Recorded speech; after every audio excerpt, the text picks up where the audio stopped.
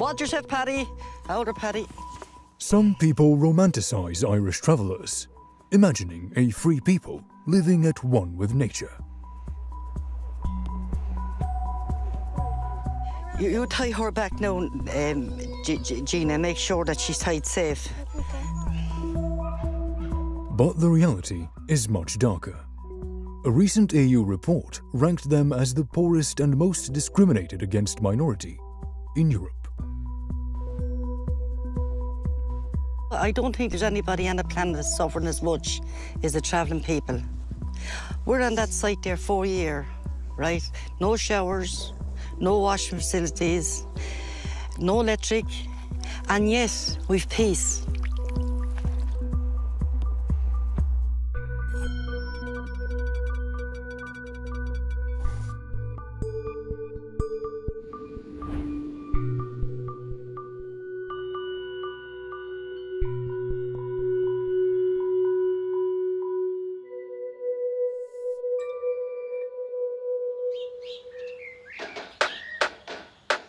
Appleby, in the north of England.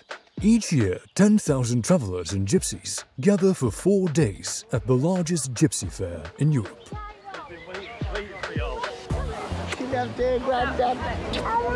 You did, you left me. You granny.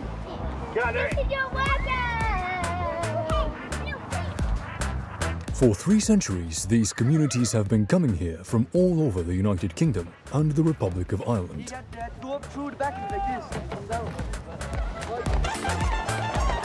This is where travellers celebrate their love of horses, a cornerstone of their culture, as well as haggle over their prices. 270. What was that, 170? No, 270. It's 200. One of the sellers is Ned Stoke. Take him down, buddy. Take him down? Yep. He and his family wouldn't miss this event for the world. This is John's pony. One for my bigger son. This fella, Ned, he's 11. They come all the way from Ireland over here.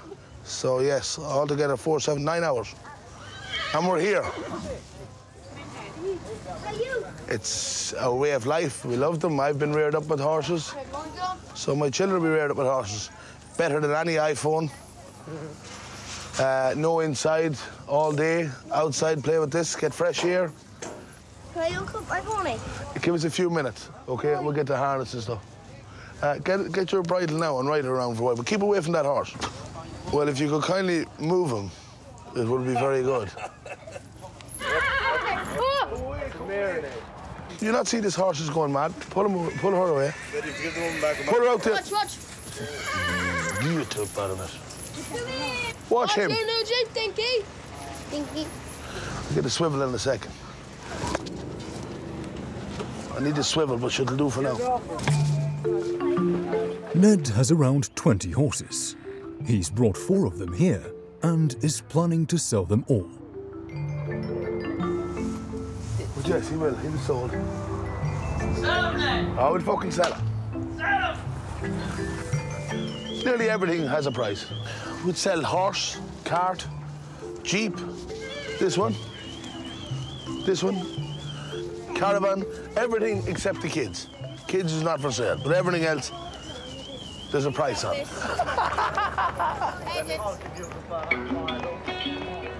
The best place for selling horses is Flash Lane.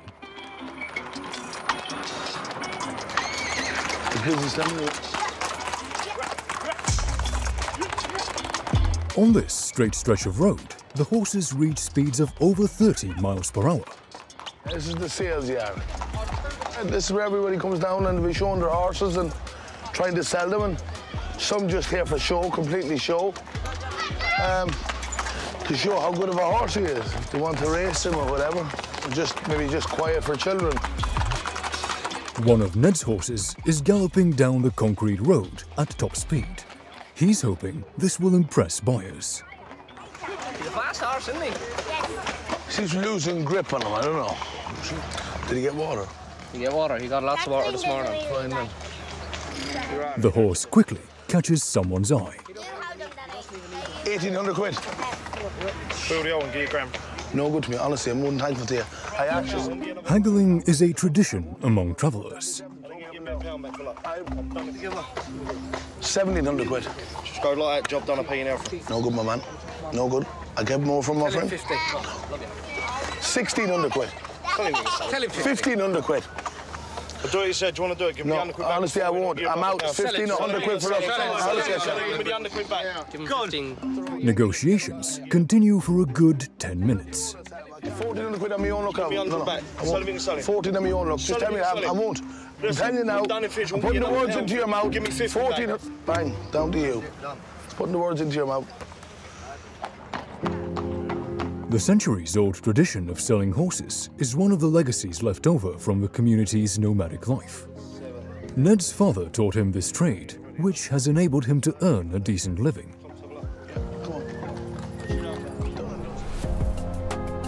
But for most of the 60,000 travellers here, Appleby is just a happy interlude. For the rest of the year, life is much more difficult. Recent laws have restricted their movement, and there aren't many places for them to stay.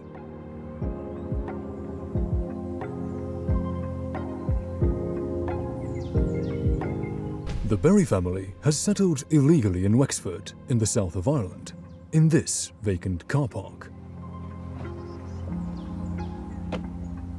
Okay, I'm going up for a turn of water. Walking up the tap for a turn of water. Helen, come here, won't you? The only water point on the site is 50 metres from Mary's caravan. She is a 65-year-old grandmother. Will you hold that? Okay.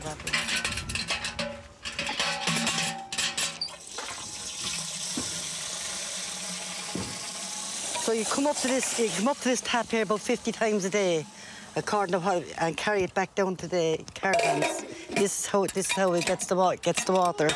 So it's a struggle in the winter time, you know, coming up and down to get the water, and then you're afraid of the water, because this does the cooking and the cleaning and the washing up. They had to repeatedly contact the local council to get this tap installed. They're still waiting for electricity.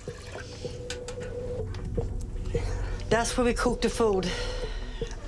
And then we want to wash up after dinner.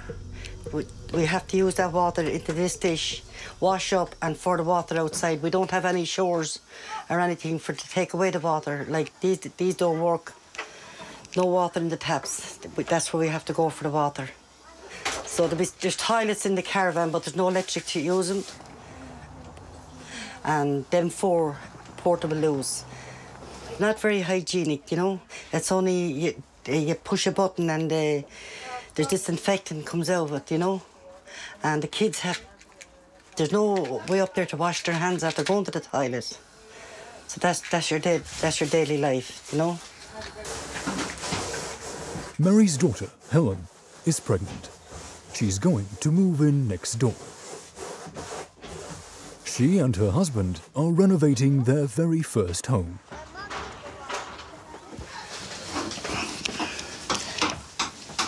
Oh, this is going to be a big room, Ellen. Yeah. And just making this as a big room. Putting the bed. The baby's cot and clothes and stuff in here. Why are you doing the bedrooms next? Yeah. Very, very nice.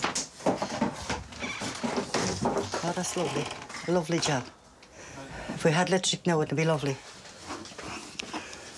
It's the first time I have such a big area, you know, to do things I want to do. Because in a small caravan, it's too awkward for anything. With clothes and stuff, you haven't got enough room. They're so expensive, you see, you can't buy them. So a niece of mine made me she got a house and she gave me that caravan. And then I gave Helen this, so Helen had more room with the baby. Mary receives the minimum pension of €1,000 per month. Her daughter barely receives more than that in benefits.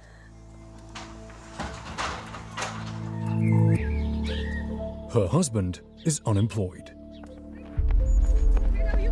They have few possessions, except for 5 ponies, which they keep in the field next to them. This is Black Beauty. And that's her son. And that's her son. And his name is Luke. Over here, see where the water's. So then we feed the horses 3 times daily, 4 times daily. Then with bread. I have to double tie it the way the pony won't get loose, the way they won't take it. Freedom here instead of just getting locked up in a house all day. They said you're not allowed out. I'd rather be here than school with the horses.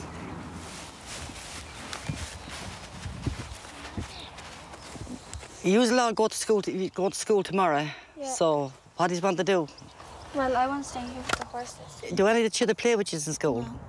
None of them plays with you. But you have her and your other sister. Yards. Well, we can put up a tent then, can't we? Behind their laughter lies deep suffering. Their children struggle to integrate at school. They are often shunned by classmates as well as their teachers. When all the rest of the people is doing big work, they put me in the back of the classroom and give me baby work, and then they make you draw fishes for 5 minutes, for 10 hours. And Anna's 11, she's going on 11 years old, and she gets painting to do in school. And all the rest of the children learning how to read and write, and you know, and these are all just left. There's nobody cares. That's always it's going on with generations and generations. Now, my sons used to go to school. They give them a black bag.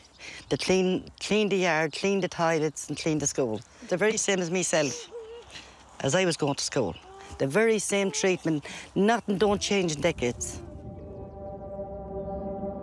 Today, the majority of travellers drop out of school by the age of 16. In Ireland, only 8% go on to complete their A-levels. Without any education, it's difficult to find employment. Young travellers quickly find themselves trapped in a cycle of poverty. Like Peter and Shayna, 21, who live in Limerick, in the west of Ireland.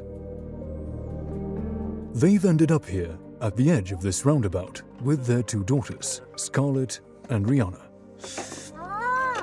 This blue for me? What's for you? The pink. They've been living here for 5 months. Yay! Scar, come on, baby, quick. There it is. In this minuscule caravan. Come on. The family is under constant threat of eviction and is waiting to be allocated social housing, but it can take up to 3 years. If I get this bed, and if I keep pulling, I get this, and I put this. Go ahead, feed the camera. Get this, I put this here, and I put the other one here. So then it makes kind of a bed. It's not comfortable, really, but it's a bed. Nothing works, like nothing. It doesn't work, you know. It's just for electricity. But there's nothing there, you know. With no electricity. Just decoration, just to make it a small little bit more homely. Like when I look out the window, all I can see is a road. And I can't really leave them down out to play, you know, because it's very dangerous. Obviously, it's a roundabout right there, and the cars goes around very fast. So I'd be afraid if they ever got knocked down, you know. We don't have jobs. We never got no education. We didn't have time to get education. And it's unfortunately of the travelling people, it's a life that my little girls are going to be growing up into.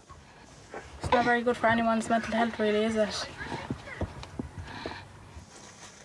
Like Peter, 83% of Irish travellers are unemployed. He's tired of living a life without prospects. He's suffered from several bouts of depression. I think, like depression is like a balloon, you know. When you blow up a balloon until it bursts, you don't know how much it's going to take, you know. That was suicidal thoughts. Like I wanted to drive my car off a bridge into the water. They were discriminating against travellers. Well, not they, 1 or 2 of them are. I wanted to drive my car into a bridge, like, you know, into the water. But I said no, I can't. Think of my kids, like. Peter managed to get by this time around, but the suicide rate among this community has become alarmingly high. The EU reports that the suicide rate is 7 times higher among travellers than the rest of the population.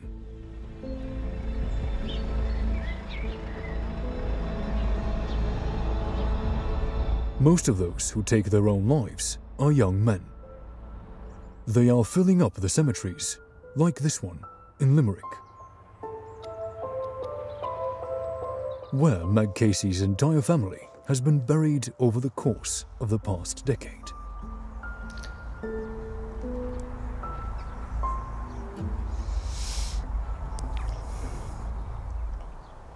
This is my first cousin. He's dead 8 months now. He died through suicide and he was only 27 years of age. He was a good boy. Lovely heart, lovely soul. I used to change his nappies. Yeah. That boy should not be dead. Nobody should be dead.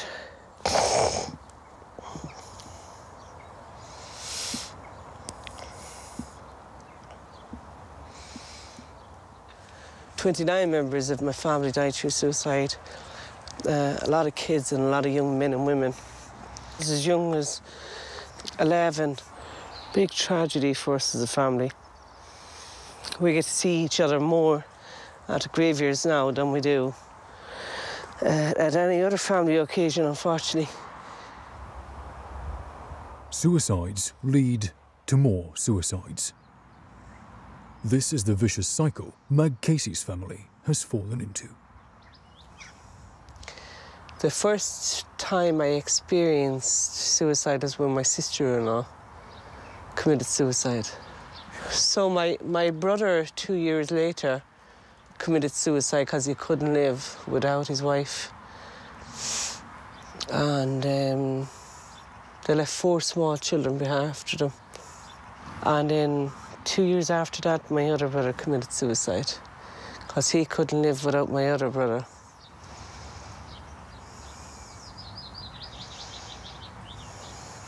I think shock lived in my body for a long, long time. I don't think I ever got over the shock, if the truth is best to be told. I never got over the fact of losing her. Why so many people are buried in the graveyard down through suicide is because of institutional racism, discrimination, prejudice, and Irish society dehumanising us. Meg Casey has become a spokesperson for the traveller community. Her tragic family history has forced her to speak out. Other voices from the community are starting to be heard too. Today in Dublin, hundreds of travellers are gathered outside Parliament. There is an urgent need for change, starting with breaking down stereotypes. They are accused of stealing, cheating and leeching off of other people. These clichés can be found anywhere in the world, but they are particularly deep-rooted here. There you go, perfect, yeah. There is shadow there, yeah. Girls can stay tall.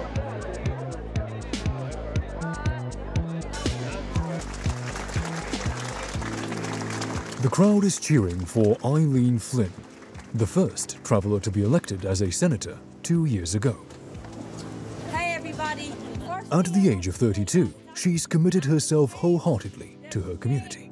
That I feel not only are you discriminated against, you have internalized oppression, externalized oppression. It's so tough to be yourself and be a member of the traveller community.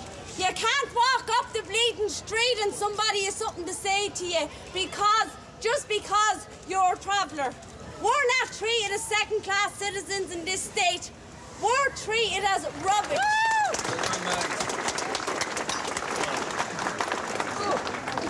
Meg Casey is of course present in the crowd.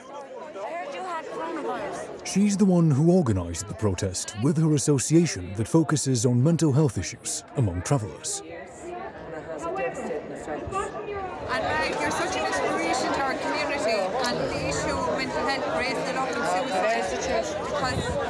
Because we're all suffering. Yeah. So I just want to thank you again for all you're doing. Thank you for your friendship. How are you? How are you? I'm good, girl. How's Patrice? Well done, get a photo next. Well done, nice. You happy enough with the turnout? Yeah, I mean, what can you do? There is more here. Yeah, exactly, yeah. So you're just building it up, you know? I think it needs to be brought to a European level now. Yeah. So all the good connections are actually out here. Yeah, exactly, which is the most important thing. I think unless we get into a real dialogue and the political leaders sit down with us and take that seriously, because we can't continue to seeing the sorrow and pain that they're living on an everyday life. There are even ministers who have come today. Mag is going to speak to one of them, Malcolm Noonan, the Minister for Heritage. For years, the government has been trying to force travellers to settle down. But deprived of their way of life, they have become impoverished and marginalised. I just think from today, from history for the last 50 years, I mean, the assimilation policy, you know, it's not... It hasn't worked, no. No, it hasn't worked, and it has done an awful lot of damage. Yeah, and it's undermining traveller culture. Exactly. We really want to promote traveller culture in our schools, right across society. Well, that's it. I think that's a step in the right direction. We can always do more, absolutely. My gut feeling is that it has been inconsistent, and sometimes there are supports put in place, there are programs put in place, and then they're dropped or they don't continue. So I think there needs to be a consistent approach. It needs to be led by us, but it needs to happen with all agencies. Though the community seems to have succeeded in entering into a dialogue at last, their fight is far from over. The travellers still have years of struggle ahead of them.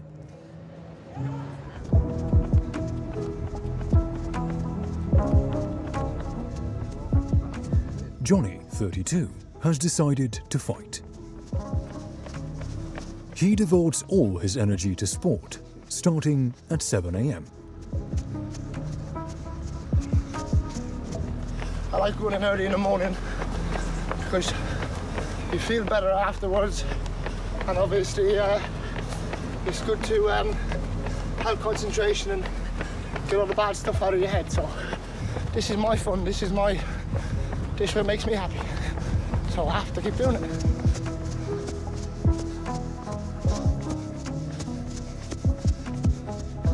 Boxing is my escape, yeah. Boxing is most traveller boys' escape. I feel if I didn't box, I'd be a very angry person, and I know I'd fight a lot. I don't know how to use the word. It's not aggressive, but I'm very... it wouldn't take a lot to upset me.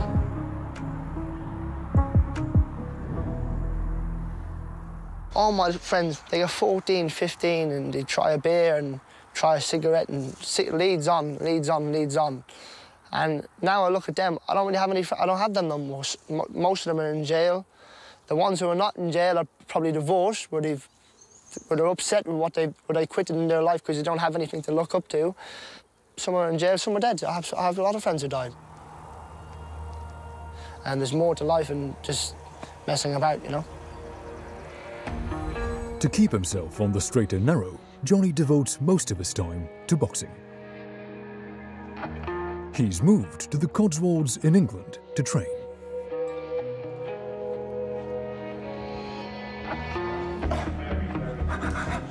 He's been a professional boxer for 4 years now. The budding champion is feared by all his opponents. I beat everybody up, so no one wants to spar.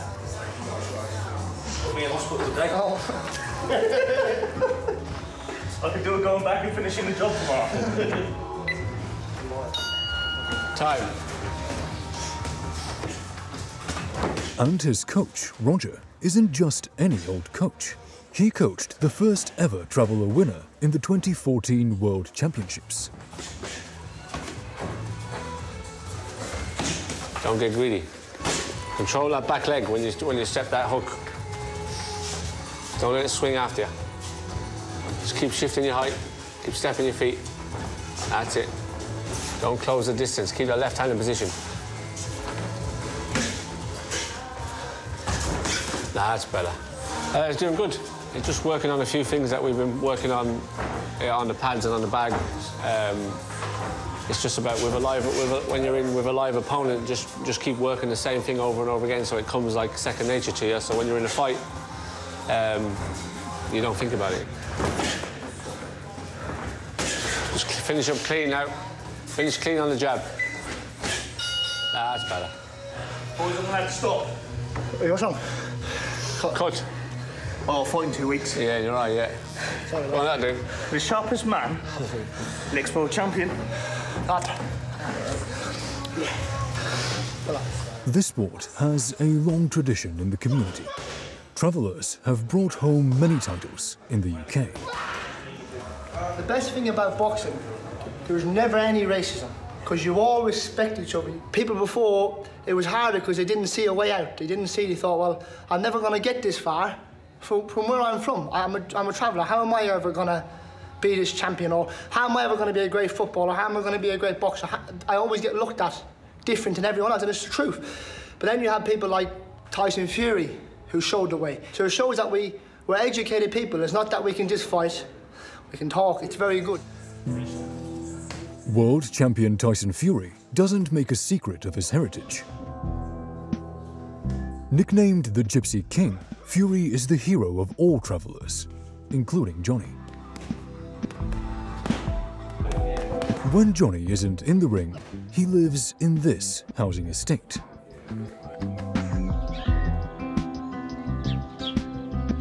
Like half of the UK's gypsies, he lives on a site that has been developed by local authorities.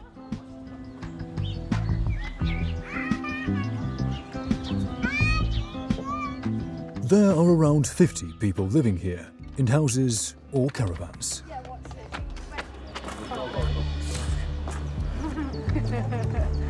He's the best one. Come on, Jimmy. 10 burpees, jumps at the end, big ones. Fast, fast, too slow, way too slow. Life is hard. All the residents admire Johnny, especially the children, who he trains whenever he can. 1, 2, left hook. 1, 2, 4 shots and hook. 6 shots and hook, fast.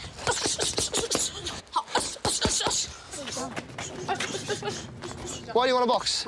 To be a champion. He wants to be a champion. He wants to be like Tyson Fury and Andy Lee. It's just good, isn't it? Best sport in the world. Best sport in the world, hard training, keeps you fit. You get away from the cigarettes and the drink. Yeah. And to be a champion, I suppose. So, yeah, I'll do it. Johnny works them hard because he knows that men grow up with a lot of pressure on their shoulders in this community. Brings him respect, discipline, morals. There's a lot of weight on his shoulders from a young age, from being their age. Like all these kids here now, he's 11, these are 12. They've already been saving money from being 8 or 9 years old to earn money for a car. And then when they get 16, a lot of these will probably be married at 16. Then they have to save up to buy a home. So it's harder for us to earn money. Straight away, if we get a job, say on a Friday, and someone realises we're travellers, and we go back there on a Monday to do the job, they won't let us do it no more. And it's not as if they hide it, they'll blatantly tell you, just because you are a gypsy. We don't trust you, so it's harder for a traveller man. Johnny's dream is to become a champion one day, but above all, he wants these young people to have the same opportunities as other British people.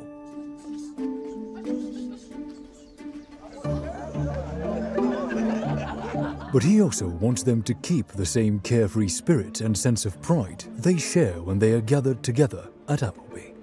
One of the traditions here is to take a new horse down to the water to wash it.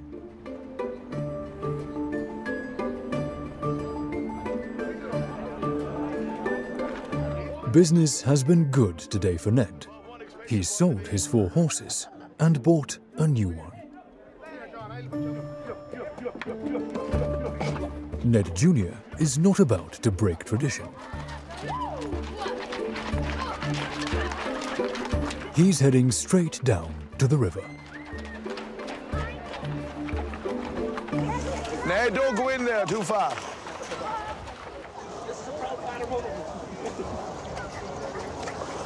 He's used to them. He's used to horses, yes. He's with them since he's a baby. He's no problem handling them. That's his new horse now. He has to learn anyway. In a couple of years' time, I will definitely be coming here with my own family, and I'll be coming here every year. I wouldn't change anything in a traveller's life. I'm happy the way I am, and I shouldn't have to change to suit everyone else. The pressure that's been put on to change people is making our way of life disappear. Pressure from other people that can't understand what's going on, can't appreciate what's going on. But we're not trying to change them.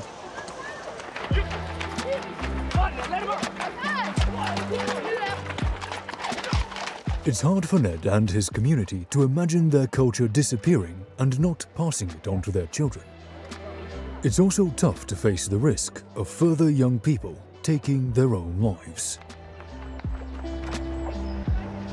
Nobody here wants to see another generation sacrificed.